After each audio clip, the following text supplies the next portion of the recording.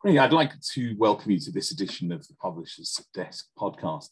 My name is Pier Paolo Finaldi. I'm the CEO and publisher of the Catholic Truth Society, a publisher which has been serving the Catholic community in the UK and abroad for over a century and a half. We've published everything from prayer cards to booklets to leather-bound liturgical volumes and everything in between, and have published great Catholic authors, including Cardinal Newman, Ronald Knox, G.K. Chesterton, and many others.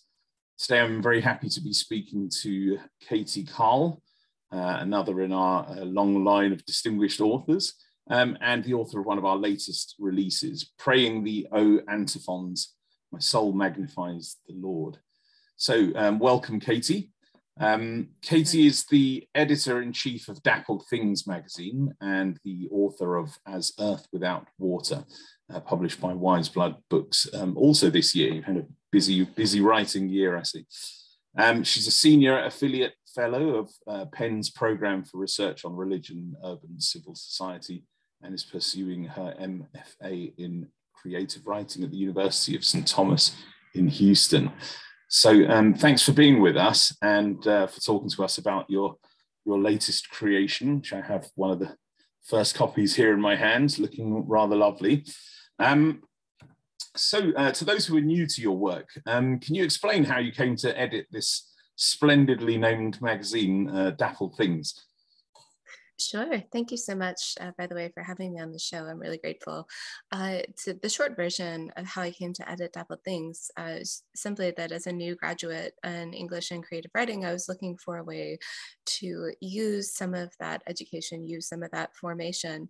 And I had been really passionate about the Catholic literary tradition, about finding fiction in the contemporary setting that still carried forward some of those themes and techniques, right, in a landscape that can be fairly bleak and nihilistic, trying to find something that would be, not what Flannery O'Connor would call instant uplift in a sort of pejorative sense, but truly, genuinely sustaining and deep engagement with reality and with both the evil that can be possible in human life and the good.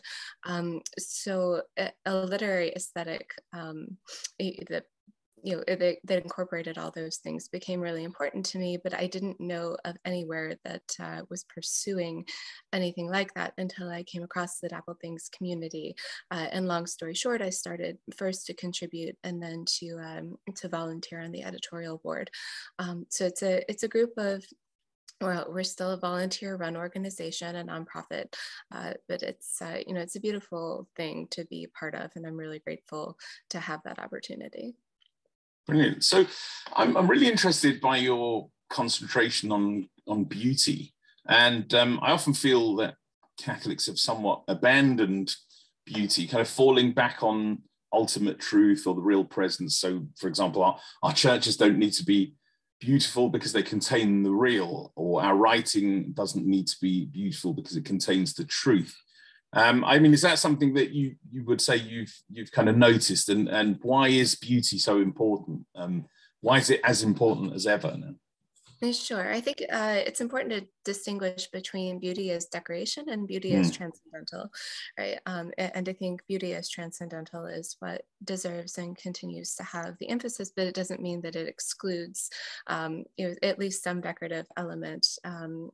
But in architectural terms, the hope is that we're decorating our constructions, not constructing our decorations, right? That we are looking into the nature of things and seeing both the goodness that God has created and the ways that human beings can sometimes distort that goodness, and placing our emphasis more on God's creation and then on the very real distortions, which in literature you can ignore, but in worship and in liturgical art, and this distinction is something I think a lot about, right? In sacred art, I think the focus belongs, more on the, I guess, what you would call in aesthetic terms, the Apollonian, or the highly ordered and the highly refined forms of beauty, where literature, which is a deep interest for me, can sometimes dip more into that wild and chaotic side of human life, I think that there's a sense in which, you know, our worship, right, belongs in this highly ordered space that helps us rise above the chaos. Yeah, I think that's been an important element of the work that we've done, especially recently. I mean, we came into liturgical publishing when the translation was kind of redone in 2010, and really kind of concentrated on the fact that beauty has to be kind of front and center in that it needs to be kind of ordered, it needs to be beautiful, it needs to kind of reflect the order and the majesty of the words in the books themselves. And I think that's kind of rolled out across our list as well. And I hope that we've managed to communicate something of that beauty in this small volume that we've prepared with you. I think it's so important to make space and to prepare beautifully for these feasts that the church gives us, and Christmas in particular.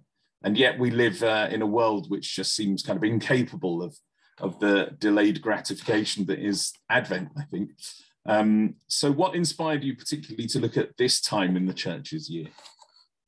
Sure. I have always loved Advent. I love it precisely as a time where we're developing a sense of order and a sense of peace and a return to the center of things, where much of our years can be kind of this centrifugal force that flings us out of our center and toward the things of the world. I think Advent is a time for pulling back in and returning to the focus on what's most important.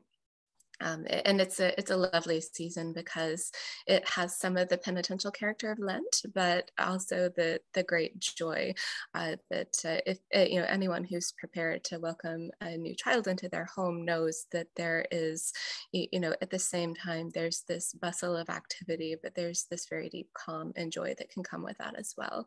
So that's something that I love about Advent in particular. Yeah, as a father of 7, I can really relate to that. There's always that kind of excitement, and yet you know that there's going to be a big change as well.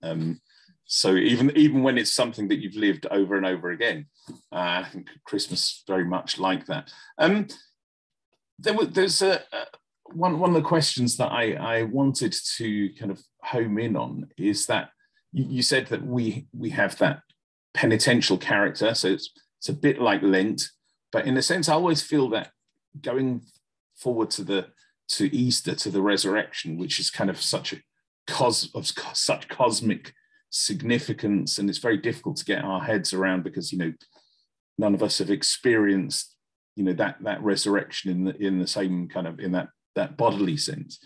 Christmas is almost kind of more accessible to us. Would you agree with that? Sure. I think right. It precisely is the season where we see God come down to humanity and speak to us in terms that are very familiar and very appealing, right? So it's sort of God's way of leading with beauty to be born as a tiny baby. It makes him very lovable, makes him very accessible, makes him very very close, right? You know, and this is related to what we were talking about with the question of why beauty is so important, because, you know, it's not that it, you know, is divorced from truth in any way, you know, or that it lifts us over, you know, the difficulties of the intellect, which remain very real, but it sort of integrates that you know, very cerebral space with our heart, and as humans, we need both. We won't do well without either one of those. And I think that we see that is the case in just the sheer amount of kind of beautiful art that has been inspired by this season. I always, you know, when you work in publishing and in design in the Catholic world, you know, there are various kind of moments where, you know, it's going to be difficult to find a good image, and Christmas is definitely not one of them. You know, there's so much, and it's, I noticed here in England, every year they still come out with stamps. You know, the Royal Mail comes out with the nativity stamps every year, and nobody kind of objects to that. No, because listen. So something that I thought was very interesting in the kind of opening, the introduction to your book, is you were speaking about how the Magnificat, to which the O Antiphon, precedes in that last week of Advent, is a woman's prayer, and you know, in a church where which is often accused of giving insufficient importance to the woman's perspective. You really bring that out in this book. Do you want to just give us a kind of feeling of what you were saying about that? Sure, and I think it tracks back to your conversations about the difference between the Petrine dimension of authority in the church and the Marian dimension. And the interesting thing about the Petrine dimension is that it's more worldly. It's more the world's sense of what what cultural authority looks like and sounds like and behaves like. But I think that we've all seen that can be used well and used for the good of others, or it can be radically, it can get radically off track. Whereas the Marian dimension of authority is precisely holiness, and that's equally accessible to every believer, regardless of gender, regardless of social or class distinctions, regardless of education, regardless of race, regardless of all these kinds of things that can divide us. The Marian dimension of authority, which is precisely holiness and closeness to God, can be, it is equally accessible, can be radically equalizing, and is a model for all people, in a way that the Petrine dimension is placed, or should be placed, at the service of others.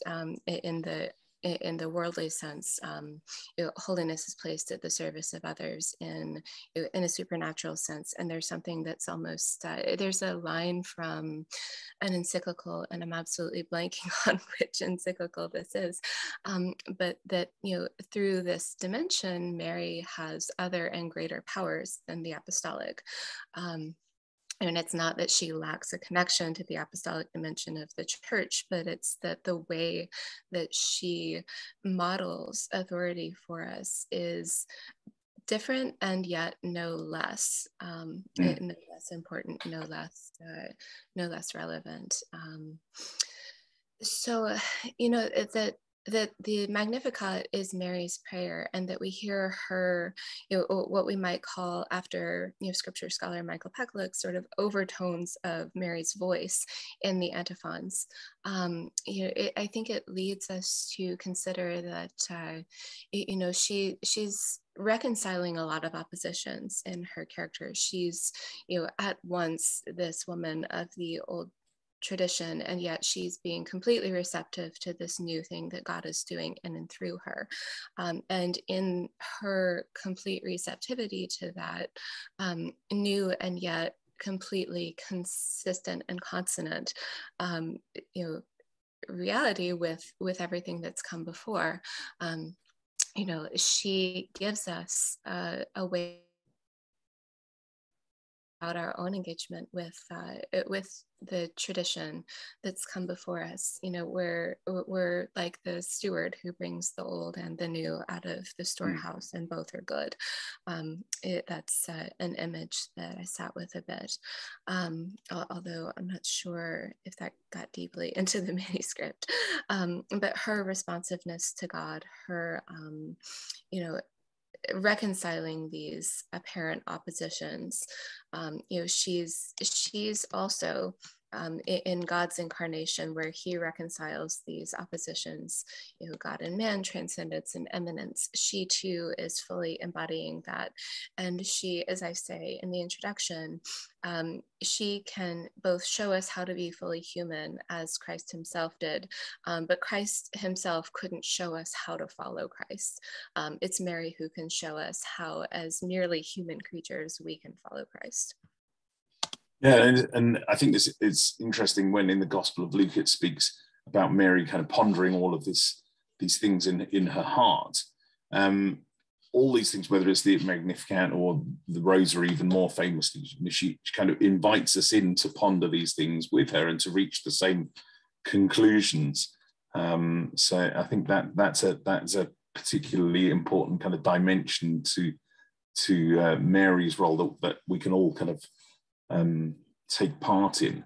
I mean, to think about. It's interesting that in these, I would say that in the recent years, the O Antiphons have made a bit of a comeback, I would say.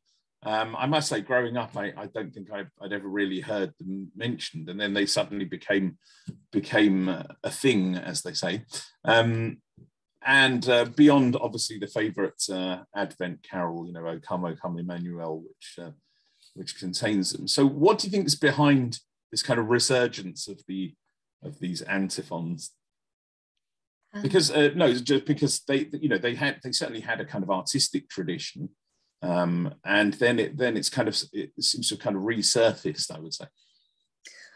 I think it links back to a sort of larger movement toward looking at the sources of liturgical development in the church, and being greatly interested in these beautiful liturgies and beautiful aspects of the liturgy, right? And I know that there's a lot of sort of engagement with this, but to bring it very much down to earth, it just in our own family life, we started praying them, my husband and I, several years ago when we started to light an Advent wreath with the children. As you, I'm sure, as a father of many, know that's a very earthly thing. You're keeping the toddler off the table with one hand while you're lighting the flame with the other. So it is this reconciliation of opposites. It's this this extremely beautiful, lofty thing that's coming right down to where you are. So I think it part of it, at least, is a lot of families wanting to offer this richness to their children, this gorgeous language and this beautiful conceptual framework. But again, it can sometimes feel distant because there's so much history behind it. The whole history of God's revelation and salvation history, and the story of the chosen people through the Jewish tradition. Right, and so you're sort of providing a bare bones framework for beginning to understand that, but you're doing it in such a beautiful way that hopefully later there's more and more and more to unpack. Indeed. So yeah, the titles are full of meaning and symbology, if that's a word. How do you approach them in this book? I mean, you can summarize a little bit the titles and where you went with them. Sure. I mean, I take it as read in the book that there's a disconnect maybe in the contemporary mind with some of these images. They're not things that are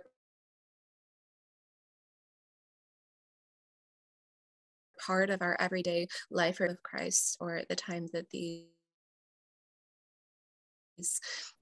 liturgies were being developed in the early church. They're very much of the ancient world in a way that I think can be harder for contemporary readers to access.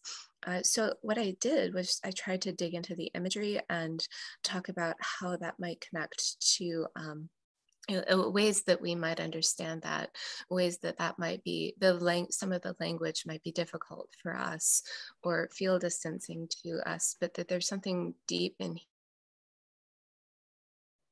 human nature, I think, that still responds to each of these images. And again, as a literary person, that's where I live. It is in the correspondence between different images that we encounter and what's deep in our nature that responds to those. Indeed. I mean, which one would you say is kind of the most difficult to get a handle on as a 21st century Catholic speaking over Zoom? Ooh, that's a great question. I would say, I think the whole question of what it means to be, two questions then. What it means to be centered, to have a center, right? What's the relevance of having an orientation with O Oriens, right? Where East, the sense of liturgical East is something that we do think about, but it's something that spreads out to the entirety of our lives, what it means to be directed toward something as our final end, right? I think that's maybe difficult for us, and maybe the ones that refer to authority are difficult for us because we have such a fraught and challenged relationship with that concept in our culture, and not without good, very good reason. That obviously we in the United that Kingdom pick that up much better than our cousins over in the Republic in the States. Sure.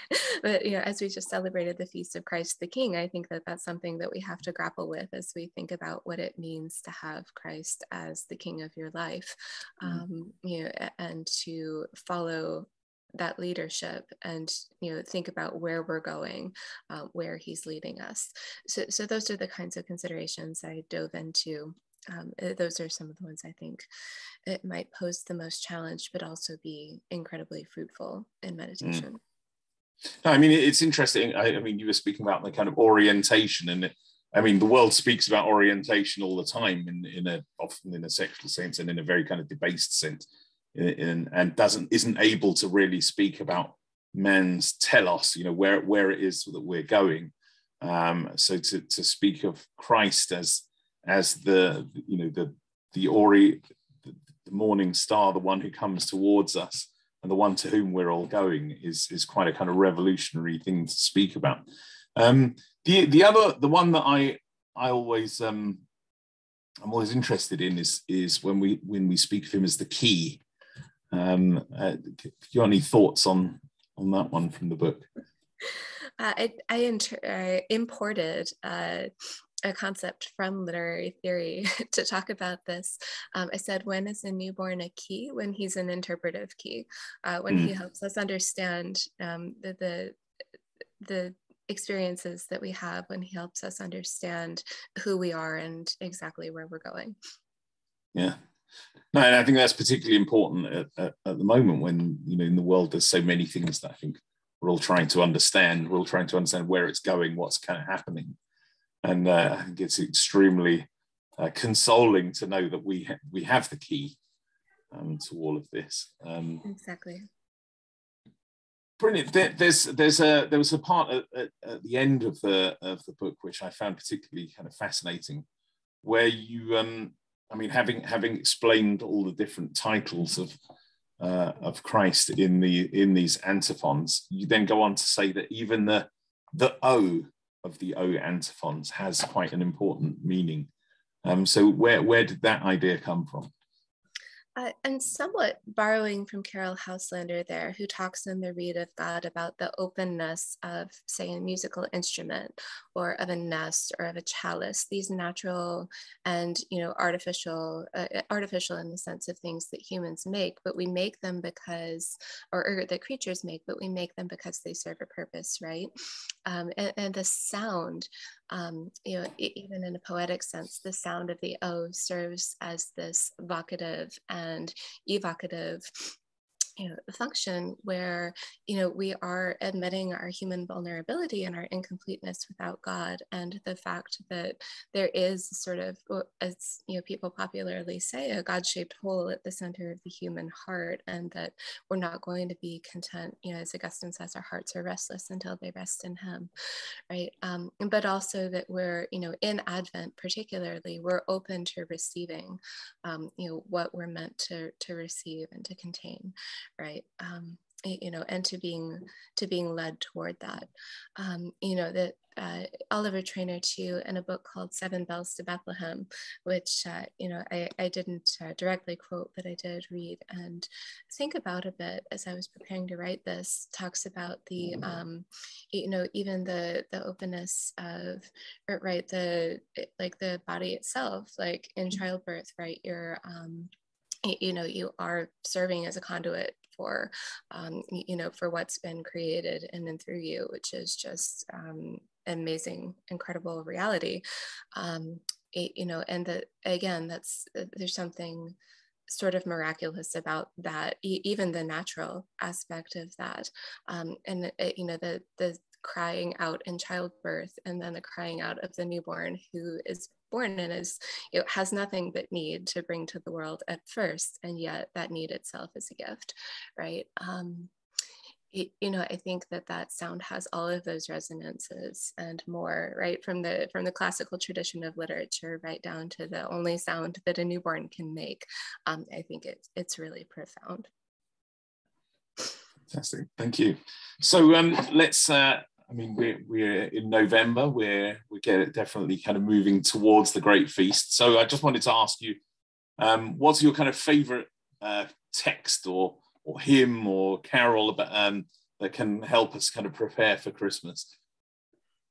I am partial to the hymn Gabriel's Message, where we get the little hint of the Gloria that's coming, and we sing that in my family even in Advent. My oldest middle name is Gabriel, so we have a special devotion, you might say, to this angel who brings the message that's going to require a total overturning of everything that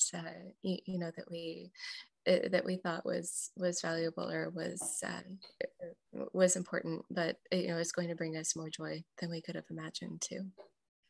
Fantastic. We'll definitely sing one of those with you in mind over Advent. So it's been great to speak with you. Just for all the listeners, where can people connect with you? Where can they have a read of the things that you've been writing? What's the best place to get and get to know your writing? Thank you for asking. I'm extremely offline most of the time, but I do have a website, which I'll drop into the chat. It's Dappled Things Carl, all one word, .wixsite.com, and those who are web designers will have to forgive me. It's very, very do-it-yourself, but I do have a list of those articles I've been publishing most recently, and links to both Praying the Great O Antiphons and to my novel.